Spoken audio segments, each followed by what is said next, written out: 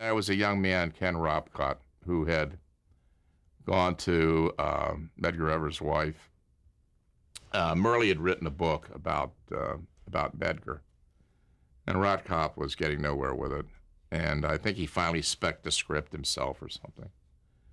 And he came to me and said, "You think we can set this up?" So we took it to CBS, and they ordered a rewrite, and we got a script, but went in a dumper. They didn't. I mean, who wants to do, assassination of a black civil rights leader? Didn't.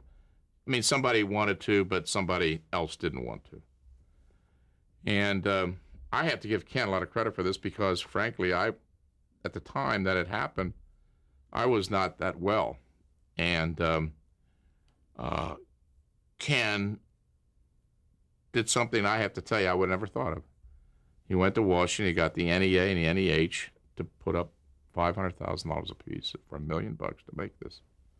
Now, believe me, it was a labor of love for us to do it because there was not any money in it.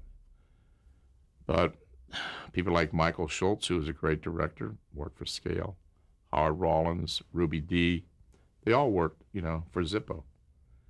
And we ended up doing a picture in Atlanta, Georgia, non-union, for just about $1 million, maybe a little bit more.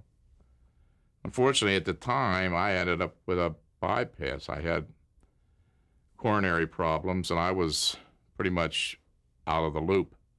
So I can't take a lot of personal credit. I can only take credit for being passionate about it because Medgar Evers was a brave man. Martin Luther King marched with a lot of people. Jesse Jackson marched with a lot of people. But Medgar Evers walked down the streets of Jackson, Mississippi by himself. He walked down there with the rednecks where they throw the grenades. And he got blown away. And of course, just recently Rob Reiner tried to make a movie. De Beckwith was brought to trial, and Rob tried to make a picture with Murley about it, but it failed.